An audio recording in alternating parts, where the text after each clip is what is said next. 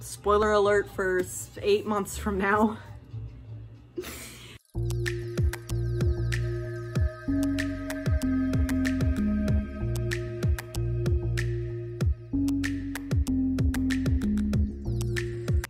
What is up? It is Friday. It is the start of another weekend vlog, if I end up doing it. I wanted to update you guys.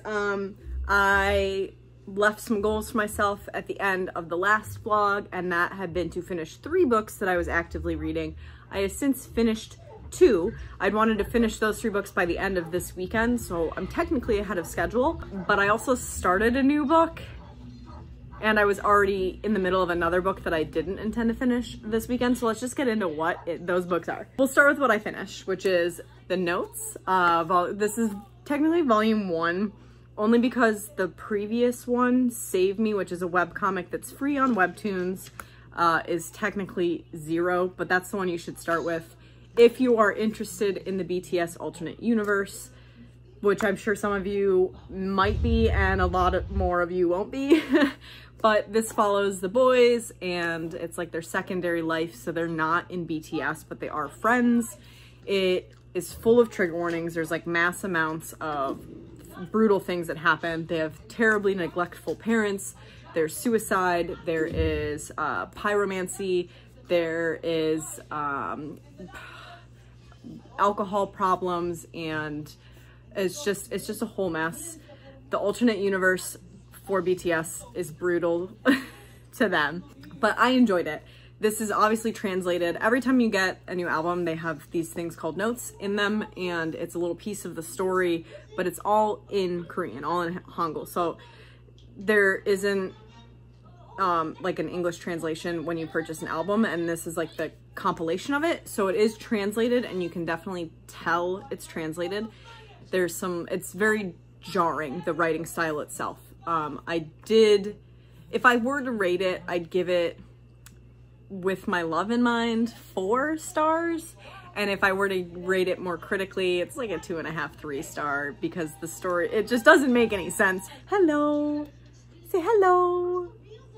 Anyway, if I don't get out of my shot, and he's trying to play with my tripod. The angle changed, it's my baby's fault.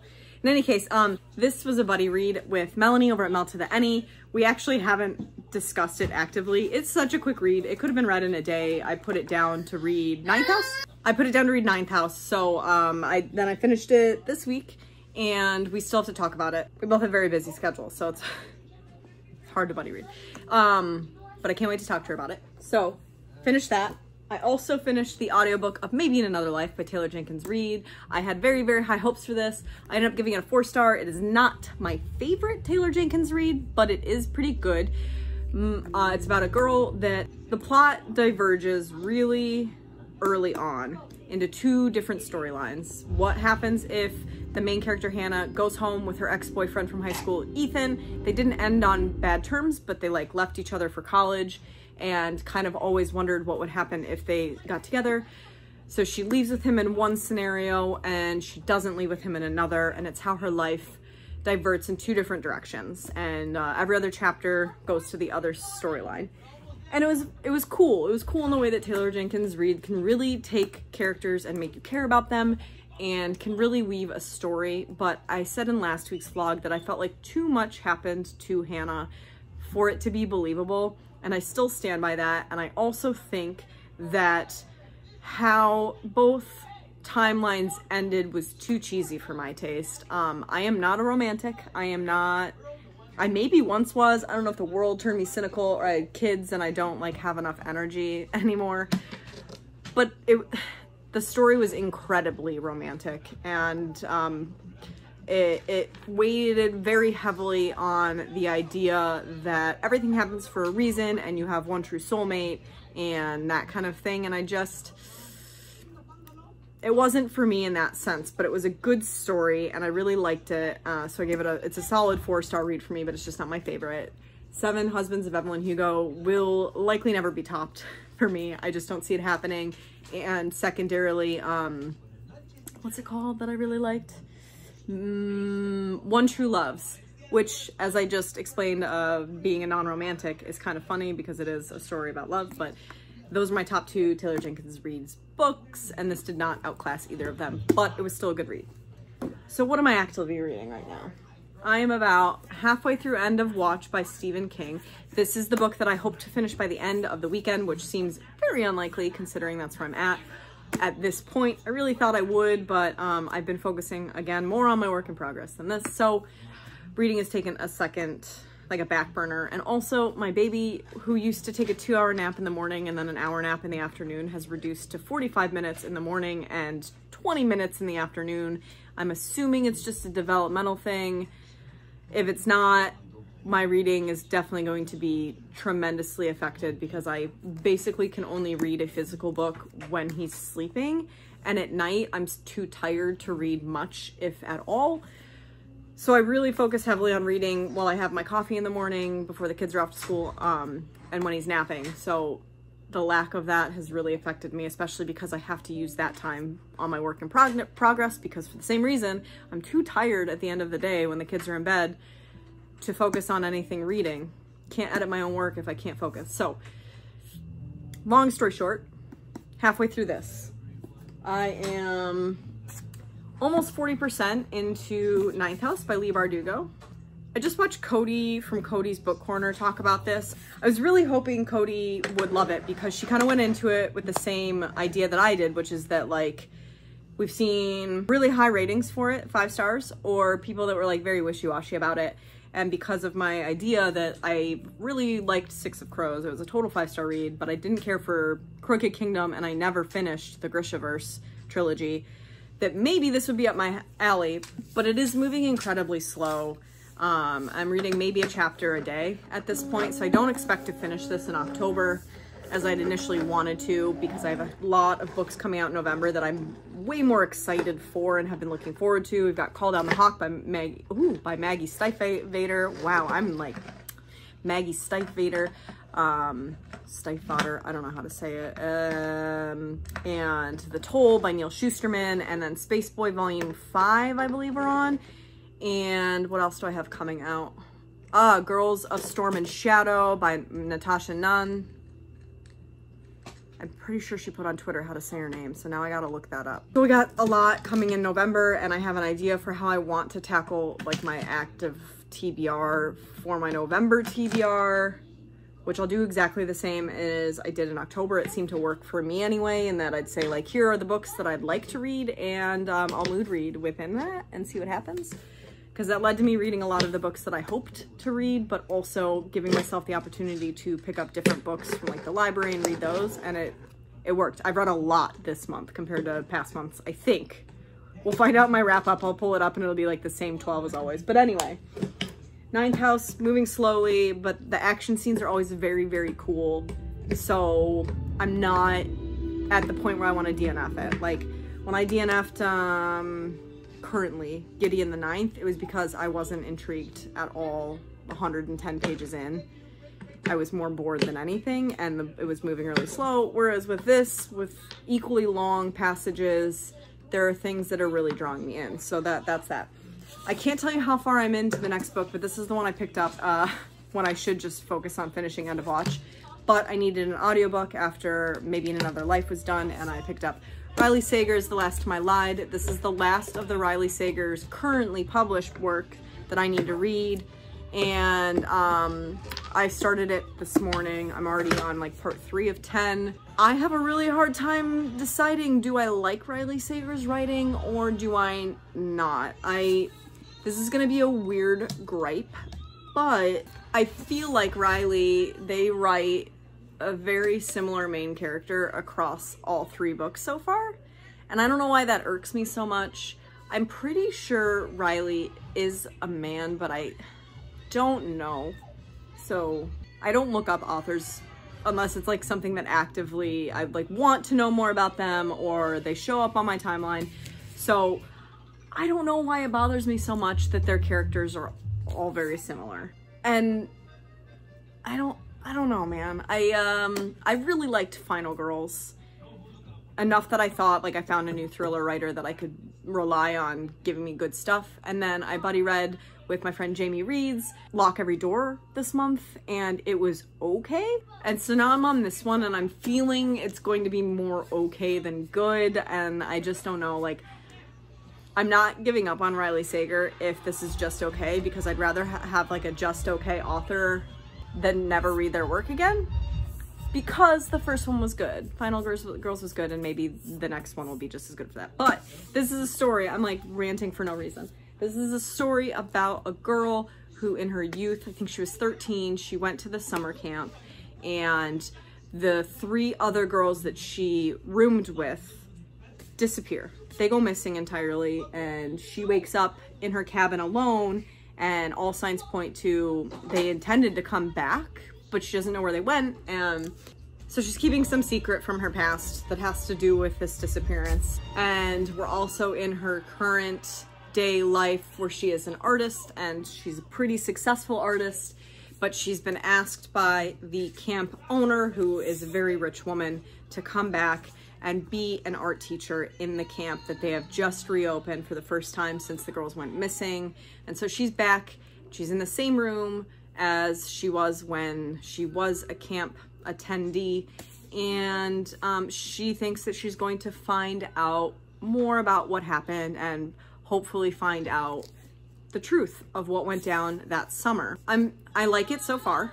I'm enjoying, I want to know what happened. That's the core of it. That's what gets you through a thriller, right? But that said, I feel like, just like Riley Sager writes very similar main characters, I feel like the side characters in the build all have started to feel the same to me. And maybe that's why Lock Every Door, I partly didn't like it, because it felt a lot like Final Girls in the setup.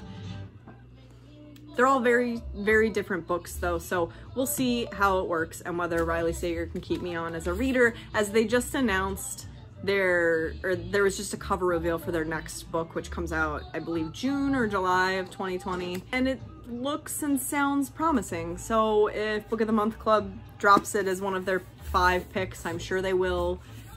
I'll be in on that. It will be my pick. Spoiler alert for 8 months from now. In any case, that's all I have right now. That's my update.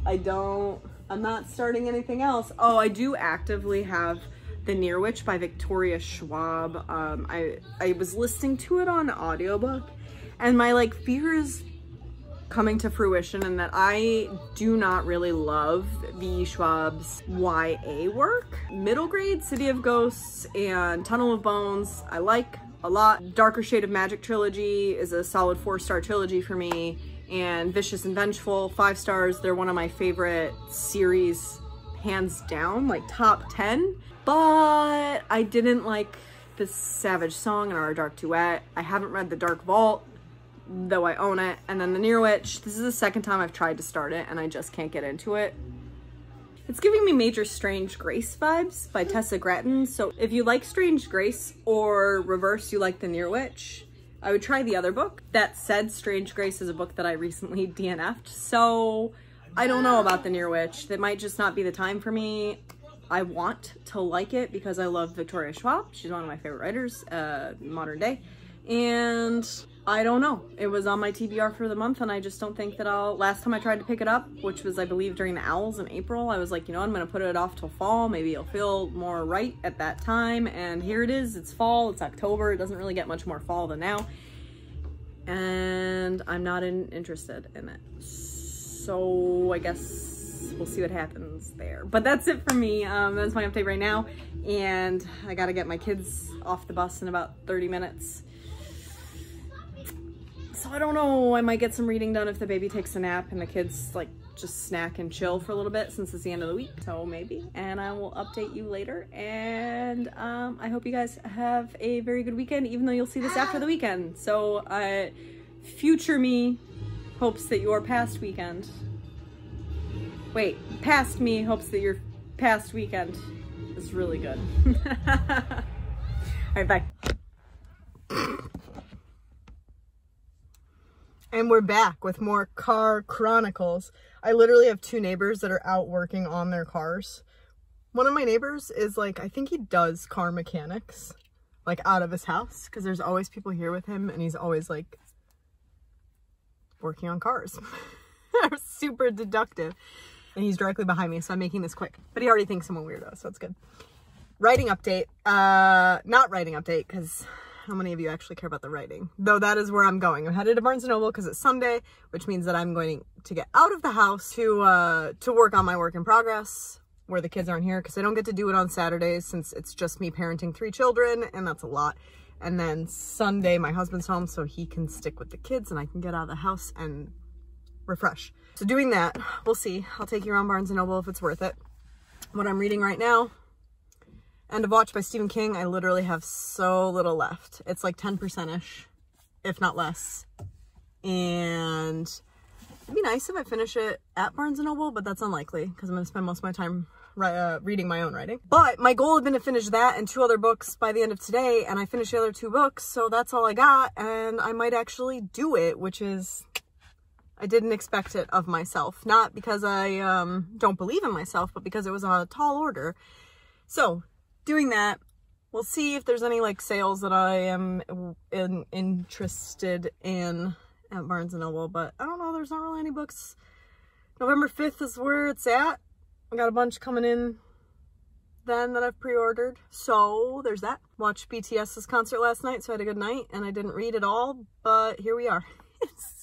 What an update. All right, the next update you'll see is probably a montage of me writing and all that jazz. NaNoWriMo is right around the corner. It's really scary. I'm not prepped at all, but I've been taking it day by day, so I don't think I'm going to write 50,000 words this NaNoWriMo, just because I don't think that there's 50,000 words necessary to finish my story. So I don't know. I guess we'll find out. All right, that's it for me. I will update you soon. Okay, bye.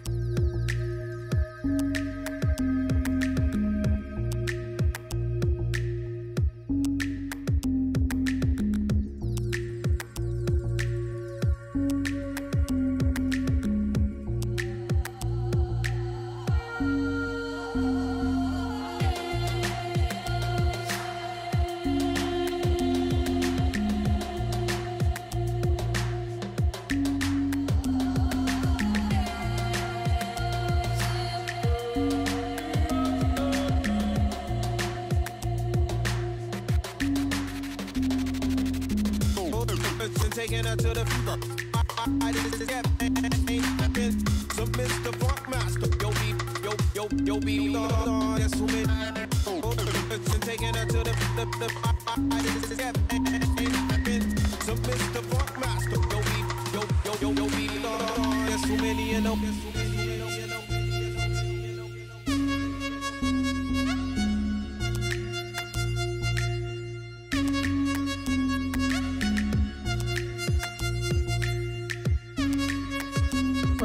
Turn the camera on. I'm about to sneeze, I think. Quick update. I have finished the third of 3 books that I wanted to read by the end of today. And Watch by Stephen King. I gave it 4 stars. The first 2 books were much better in my opinion. The first book was the best book, hands down. The second book was okay, like comparatively is 4.5, 5 star. I think I gave it a 5 star anyway. And this is a 4 star.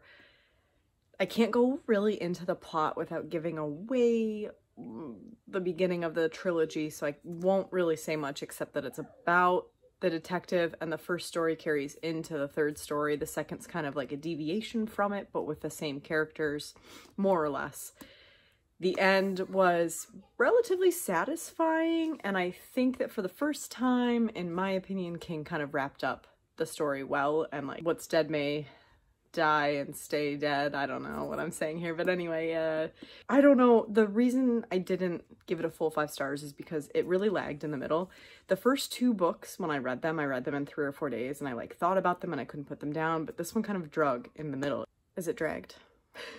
It just didn't hit the same way, let's say that. But I like the conclusion, and I can't give you much more than that because it's the third of 3, so that's all I can say about that. But that's my 3 in the week that I intended to finish.